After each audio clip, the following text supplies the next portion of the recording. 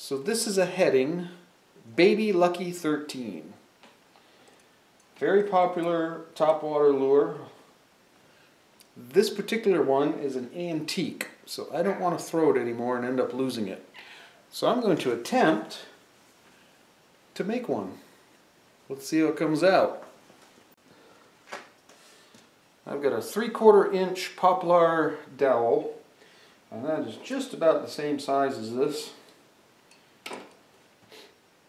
And this guy is about 2 3/4 inches long. So I'm going to cut off a piece that big on here and then get to work on it. So this has an interesting shape in the front. See if you can see that. It comes out farther on the bottom than it does on the top. And it's just scooped out. But that's a little weird there, how it comes out farther. This screw eye is up kind of high compared to, it's not right in the center. It's up high. This has hook hanger on it, and I think I'm going to go ahead and put a hook hanger on there. Help keep this hook from getting caught up in the line. And I've noticed the hooks are different sizes. This is a much smaller hook than this hook. So I'll compare it to my hooks, see what sizes they are.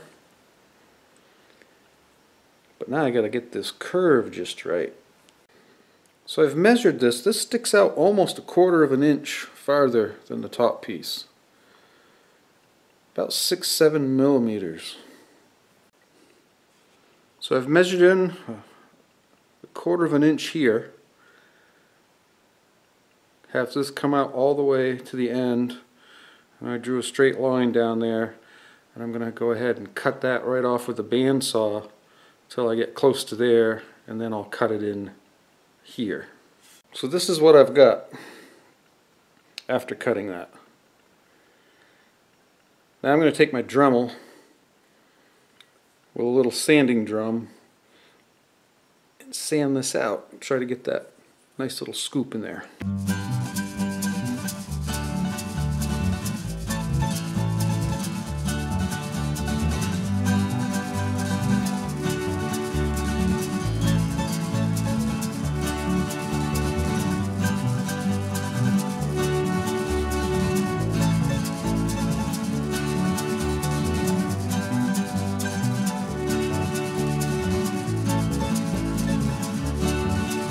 This bottom piece comes to not really a point, but it comes out sharper than the top piece. The top piece is got to be rounded a little too. So, man, I hit that pretty hard, didn't I?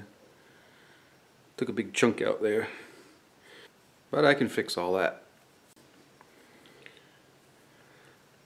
I've got a mark. I've marked this here for that taper and on the side. I'll cut some of that out on the bandsaw, and then I will sand some of it on my belt sander, and then it will have to be finished by hand. I want to check out the hook sizes here. This has a large hook here and a smaller hook in the back. You can get these online, probably a bunch of different places. This came from Jan's Netcraft. jansnetcraft.com. You can print this out, and it gives you the sizes.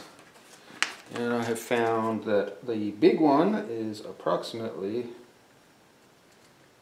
a #1 hook. Well, it's not approximately, it is a #1 hook, treble hook. And the little guy is a #6, really small. I got those, I should have showed them on here probably.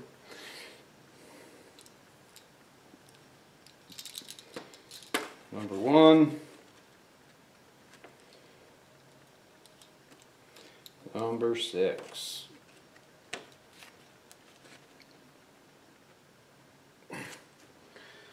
So I've got my #1 in 6 hook out. I am going to put a split ring on the back here. This one doesn't have one. That way I can change the hook easily if it gets bent or damaged.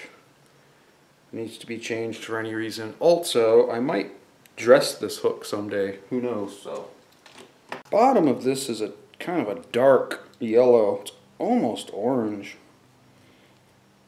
I don't have anything like that, so I'm going to have to paint it a pretty bright yellow. That's all I've got.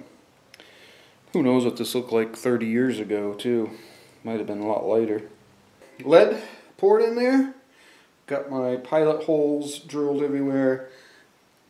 I have dipped this in polyurethane. Now it's time to prime it.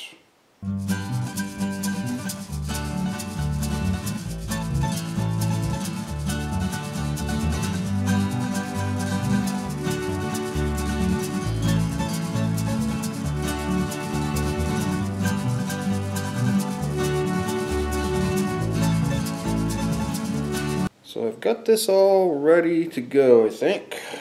Got my screen for my scale pattern. I've got the top taped off, or the bottom actually, where it's going to continue to be yellow. I'm going to spray, I've got silver spray paint, which is not what this is. I don't know what this is. But it's going to have to do, the scale pattern on this is pretty big.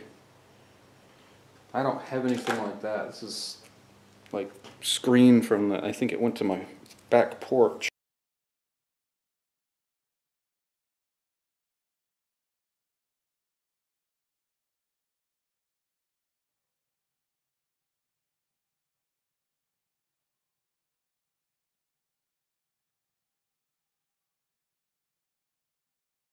So despite having my screen not tight, this actually came out pretty good. It looked pretty decent, and then when I was putting it together, I managed to spill super glue all over it. Oh, so it looks kind of bad, but I might refinish it again later.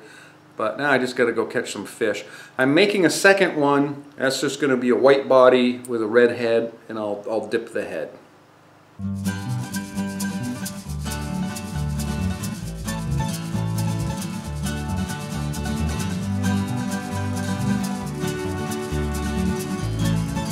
So there they are. They came out all right.